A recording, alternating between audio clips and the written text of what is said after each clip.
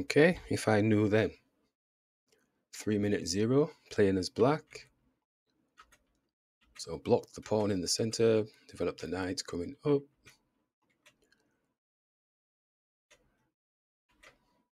Captured the bishop, developed the bishop, and castled.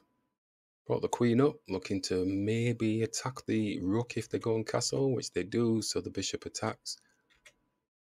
Bringing the rook opposite their rook. Start pushing the pawn up now, looking to see if we can put some pressure towards the king. Keep pushing that pressure and just taking the rook off the board. Putting some pressure onto the queen, trying to jostle for a better position. Just capturing all simple stuff. And at this point here, did and ah. I did think about sitting the queen here, but I just... Because the thing is, he could have just taken and gone here, that type of situation. But I just didn't want to lose a pawn, if that kind of makes sense. Well, does to me anyway. Alright, so it probably would have been a better position for us, but I just didn't want to take that chance. In the quicker games, you know, you have to think quick, and I thought quick and I thought, let's just take it off the board. So we brought the rook up now, it's attacking the pawn that's unprotected.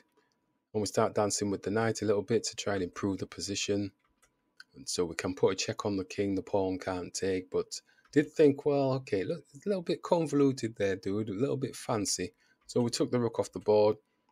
Now we're thinking, let's get this knight back out of here, and we need to really reassess how can we get these pawns on the other side of the board, because realistically we do have a lovely bishop, which at the moment it's not getting challenged, and it's not locked down in any way shape by our own pieces, so it looks like it can stay there for a bit. So I wouldn't change anything there. It's showing plus 1.4. That's big. We gave up that pawn, so for me, I'm not bothered about that. We did it for an improved position, so I feel like we have got forward momentum going. So their knight comes across, looking to get into the spaces just to try and cause some havoc. But I'm thinking, don't really want any of that. Let's block that down. And let's try and keep blocking that area off and just jam it down a bit more. Now our knight can jump to this spot. This pawn can't be protected. It can jump down. We can take. I did expect them to push it, but they didn't. So we could grab the pawn, and this pawn has not got any protection on either. So it's like a massive whirlwinding knight. The famous knight hunter. So we can grab. So we're making more space for our pieces, especially the pawn that's potentially coming up. We can take this knight off the board and start pushing. And then white timed out at that point.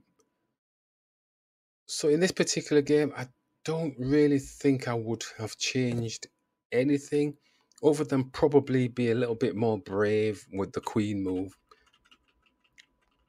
But when you're playing a quick game, sometimes when the offer is there, you know, I did see this, but I thought, well, he's getting a pawn. So when you're playing quick game, you're like, oh, I'm giving up a piece. I don't want to give a piece up, even if it is a pawn. Yeah, but if I'd have gone here, I'm thinking they would have gone like that, but then we take... Yeah, he's not going to do anything really, is he? Say knight b3. Is that the best they've got? Where's b3? Oh, it's protecting the rook, so the rook gets protected anyway. Can't even take the pawn there. So it's no major thing. Attack the queen, goes here.